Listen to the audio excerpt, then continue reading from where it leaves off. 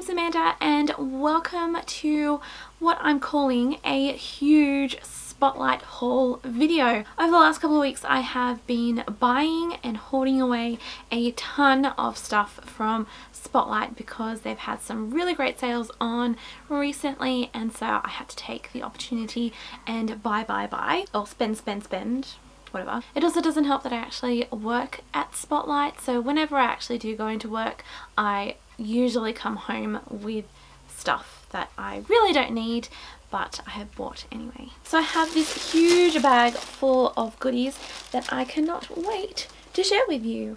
So I'm going to begin with some of the fabrics I have bought, like I need any more in my collection. And the first pile I have is a ton of fat quarters. I love collecting fat quarters and using fat quarters because I can use them for lots of different little craft projects, like making little purses or little pouches and things like that.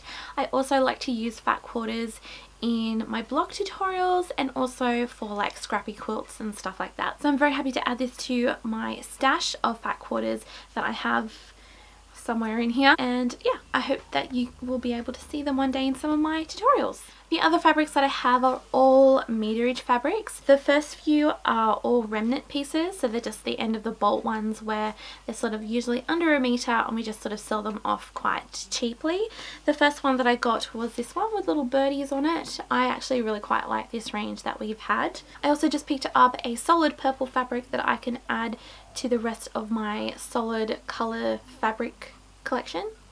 I said that right. I got a purple spot. I love spots, can't go past a good spot fabric. This one I actually think I have as a fat quarter, but I just got the end of the roll because I actually do really like the print. It's these really cool coloured arrows on a chocolate brown background, and I think they're just, yeah, they're lots of fun. Really cool. And the last fabric that I bought was one that I have been eyeing off for ages, and it's this super cute lion print. It is so retro. I don't know, it just kind of reminds me of something from my childhood, but it's these gorgeous little lions.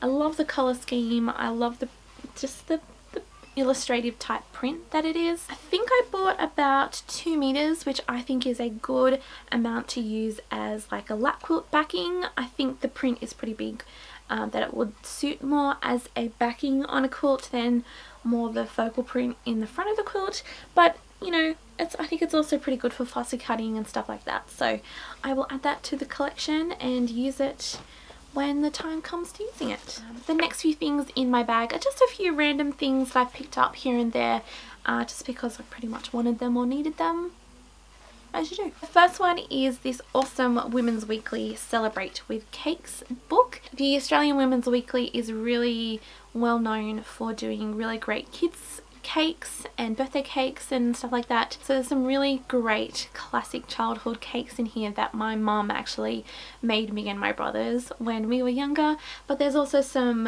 really nice modern ones in there as well. This is actually really cheap for what it is. I think it's like $10, and then if you're a Spotlight member it's like $8. So for what it is, it's a really good price, so I had to pick it up and add it to the rest of my baking book collection. I also picked up a packet of no melt flower head pins. These are the pins that I love using for my piecing because it just allows the pieces that I'm sewing through the machine to just lie flat, as I find that the ball headed pins just sort of seem to make the fabric sort of sit up a bit when it's sewing through the machine. But I mean, it's just the small little things that I just find that these are just easier to use. I know that possibly didn't really make sense, but yeah, these are the pins that I like to use. They're non-melt, so I can put the iron on them and not have them, you know, melt all over the iron and stuff like that. So I picked up some of those. I also picked up this packet of Gutermann threads. This is our 150-year anniversary packet of threads. It's just real basic colours: black, white, cream, browns, reds. This was on sale, so I just grabbed it because I thought I'll use all of those colours when and if I need them, and I thought for the price it was very good. And I love using Gutermann threads. That's the thread that I choose to use, and I always recommend this when I am recommending threads at work. I'm pretty sure these are all polyester threads too, or are they cotton? They're 100% cotton, these ones. A couple of weeks ago there was a really great sale on buttons. I'm not sure whether you're aware of just how expensive buttons are these days, so when they go on sale I grab them as soon as I can because, you know, I need more buttons, as you do. We have a really great range of novelty buttons at Spotlight at the moment, so, you know, because they were on sale, I had to grab them. The first one that I grabbed were these adorable little foxes. There are ones where it's just the full fox, and then also with just little fox faces, and I just thought they were just so adorable. I also got one with all of these adorable little dog faces on it. I particularly picked this one up because there's a little white fluffy dog right in the background that reminds me of my gorgeous little dog Lucy, who passed away a couple of years ago.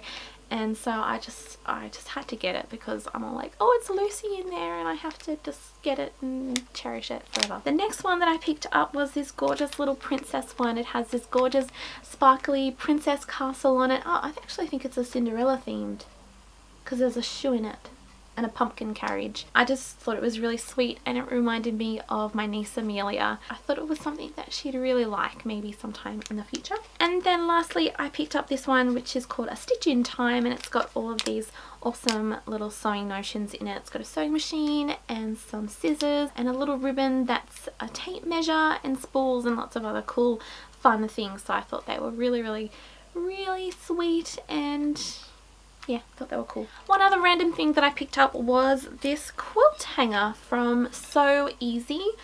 I have never really used one of these before, a quilt hanger. Usually when I'm hanging up little mini quilts, I just use like decorative like coat hangers or clothes hangers with the little clippy bits. So I thought I'd grab one of these and see how it works out. As far as I know, you take the little dowel piece off and then you slide through your mini quilt.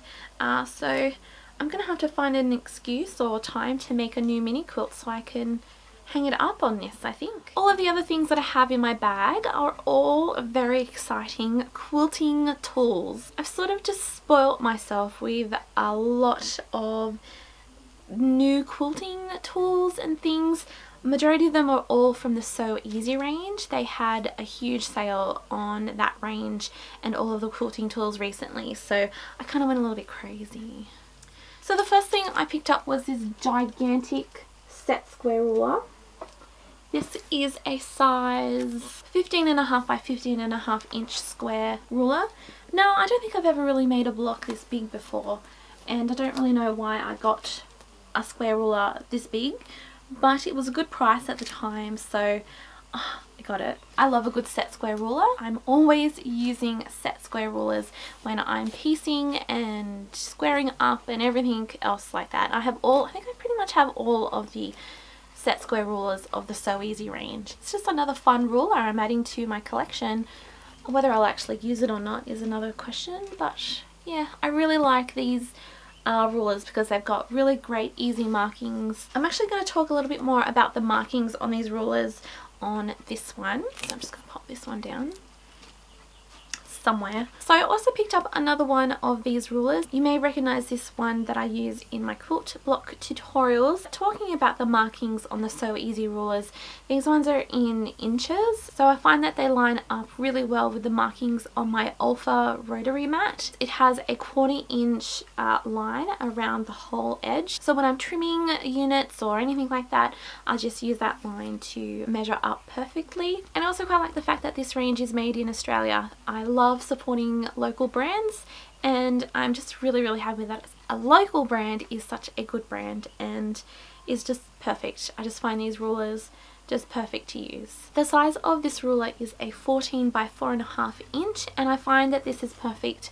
for when I'm cutting out all of my pieces, when I'm trimming, when I'm doing anything that requires quite a long ruler like this. I just think they're fab rulers. They're just really great. One other product that I got from the Sew Easy range were quilting gloves. Can you believe I do not own a pair of quilting gloves? I've never used quilting gloves when I quilt, and so many people have said, why don't you use quilting gloves? Oh my gosh, they change everything. So I thought, well, you know, let's give them a go. I'm assuming that they will be okay to use. Everyone says that they work and that it changes life, so we'll see what happens. So the last few things I have to share with you are all stuff from the Fiskars range. I love using Fiskars stuff. I think the quality of their products are really great. So I'm pretty sure that you're all aware that I use Fiskars Rotary blades. So when these were on sale, I grabbed some more Rotary cutters because I haven't changed the blades on my cutters for ages. So I got the 45mm ones as well as the 28mm ones. I usually use the 45mm when I'm cutting out all of my pieces, and then I use the 28mm for when I'm doing trimming or cutting units in half or anything like that. Any sort of like intricate, tricky work, I use a smaller blade. Any sort of bigger cutting or thicker cutting that needs to be done, I use the bigger 45mm. The next two things were actually quite big, expensive purchases. Although they were on sale, they were still quite costly. The first one is a Rotary cutting mat. I have an alpha version of this one. It is slightly bigger, but I just kind of found that the quality of that one wasn't as good as I thought it would be.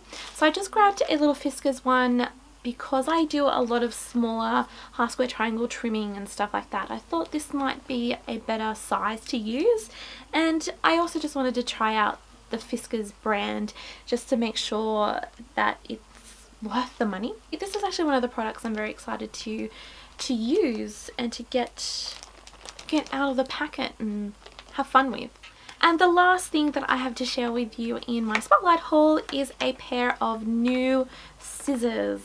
These ones are the Fiskars classic dressmaking scissors, so fabrics only, no paper. Now these particular scissors are quite pricey, I must admit, but they are fantastic to use. I actually do use the exact same pair at the cutting counters at work. Two things that I love about these scissors are the long blades, so they just cut through the fabric a lot easier, and also just the handle. They just fit really lovely in my hand.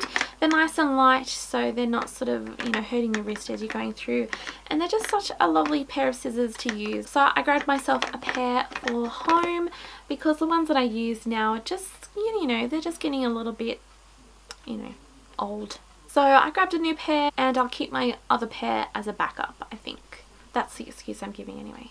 So that is everything I have to share with you in my very indulgent spotlight haul. I hope that you enjoyed seeing some of the things that I am surrounded by every day at work, and also just some of the products that I like to use in my own sewing room. Let me know down in the comments below a few of your new favourite things that you have purchased from your own favourite craft / fabric store. I would absolutely love to know. And so with that, thank you all so much for watching, and hope to see you another time very soon. Bye!